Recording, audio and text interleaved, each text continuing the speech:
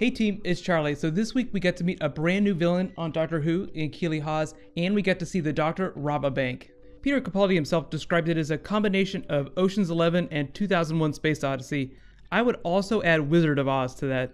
So let's do top 5 moments, Easter eggs, and then I'll do my review. And quick reminder, the giveaway, it's now open. All you have to do to enter is be a subscriber and leave a comment on this video. So careful for spoilers from the episode if you haven't seen it yet. I'll wait just a sec.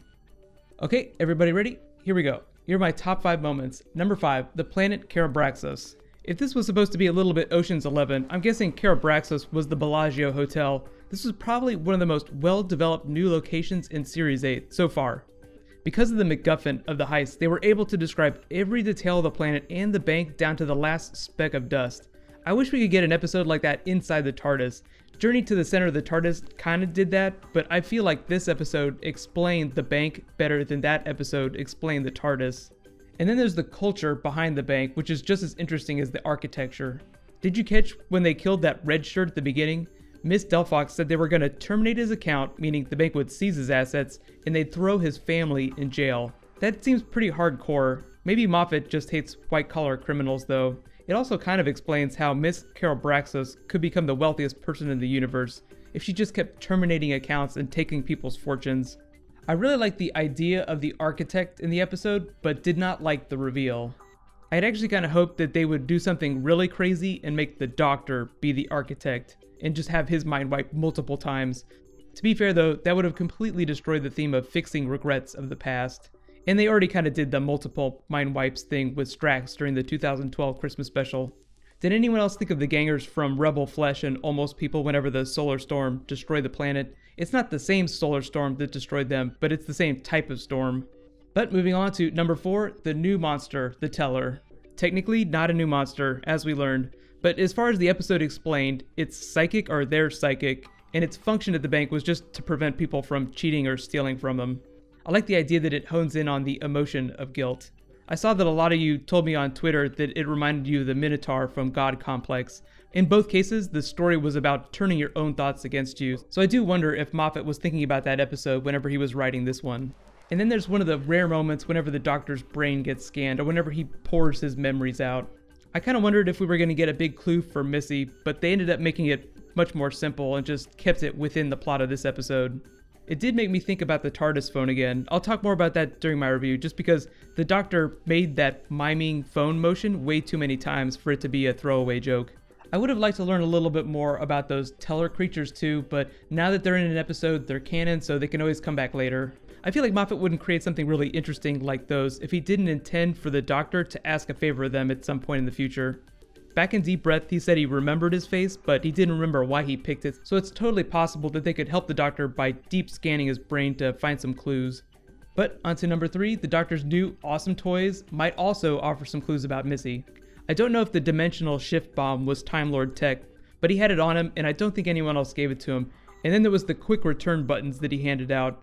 So the bomb, he explained, shifted molecules to another plane of existence. He didn't really say which plane, like it was E-Space or Pocket Universe. It was a lot of fun, but the quick return buttons were what interested me the most. If Missy had her own TARDIS, that could be one of the ways she's snagging people, with the same type of technology that the Doctor's beaming people back to the TARDIS. It's still a little soon to tell, and we didn't see her in this episode, so I don't think a lot of the things in the episode had anything to do with Missy, specifically.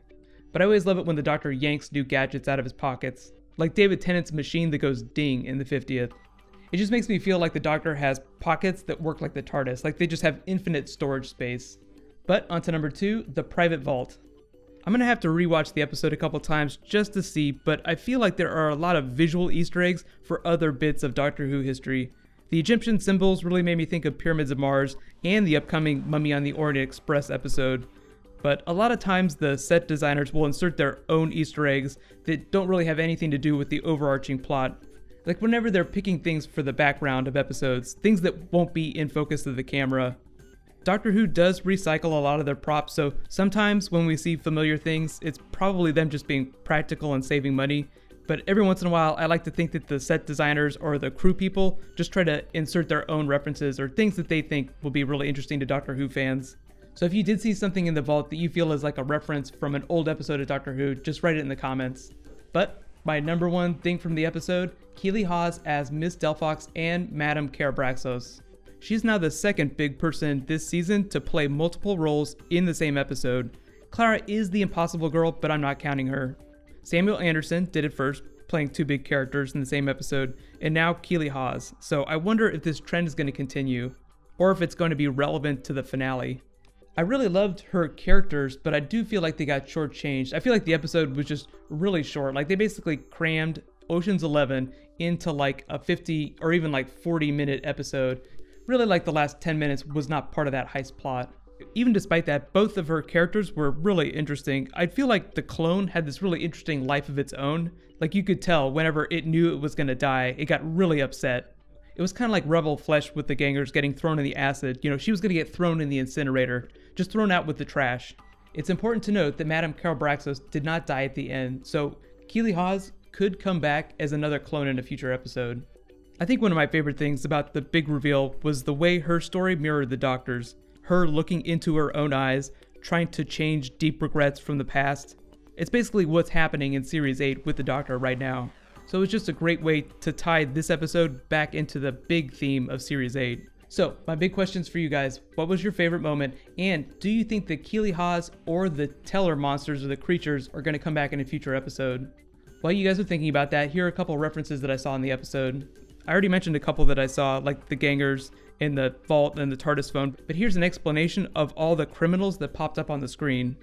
First, there was the Pterolepto, which was mentioned during the Christmas special, the Slitheen, who was also mentioned in the Christmas special. Then there's a Sensorite from the Sensorites. That was actually the 7th story from the first season of Doctor Who. This is Absalom Doc from the comics. Then there were a couple people from the Sarah Jane Adventures, including Androvax and the Trickster. And here's Captain John Hart from Torchwood. Overall, I feel like they were like the biggest Easter egg in the episode, but if you saw any others, just write them in the comments below. Overall, I gave the episode a B. It was a lot of fun, but I feel like the plot dissolved after they rescued the Doctor and went down into the vault. Keely Hawes was very interesting, and she's a great actress, but I feel like she didn't get enough time to develop her characters. This whole thing with one actor playing multiple versions of themselves seems very suspicious, despite this episode not featuring Missy. The supporting guest cast were also a lot of fun, and I feel like they got enough setup that they feel like they could be coming back in future episodes if Moffat ever wanted them back. It's always hard to tell with him. Sometimes a bunch of people just show up in the finale. The only real problem I had with the story was the explanation at the end. There was all this build up for the first half of the episode, and then we had that Wizard of Oz moment where the curtain was thrown back and we saw the frail, dying person behind it all. I just feel like that could have been a little bit more grand and a little less offhanded. I think whenever stories like this feel too rushed, we can just blame the fact that they're trying to make things less serialized this year. As a consequence of that, they have to set everything up and resolve it within the 50 minutes of the episode, so it just feels like it was a little too easy for them to rob the best bank in the universe. I know a lot of you guys don't like it whenever we get to really big finales or big episodes and Moffat tends to combine unrelated things to try and make something bigger, but I have a feeling that that's what's going to happen in Series 8. Like the TARDIS phone and other little bits from these one-off episodes, like they'll all add up to whatever's going on with Missy. Despite any pacing or logic issues, the story was still a lot of fun, but I really do like serialized stories more. I feel like it just allows them to do a much more complex storyline. I do totally understand why they're not doing that this series. They just want to make it easier for new viewers to jump on. Next week looks really crazy though. The Doctor's going to be play acting Headmaster Cole Hill. My next video that I'm going to be posting tonight is going to be all about the Christmas special, so be sure to subscribe to get that. Don't worry, it won't be too spoilery. It's just going to be a fun bonus video. They announced the cast. Don't forget about the giveaway either. I'll be announcing the winner of that in my Q&A on Sunday. So right now, you can click here to get the bonus video. I'll add the annotation as soon as I post it tonight. And you can click here to get the Q&A. Thank you so much for watching. Let's all high five, and then we'll meet up in a couple hours to talk about the Christmas special.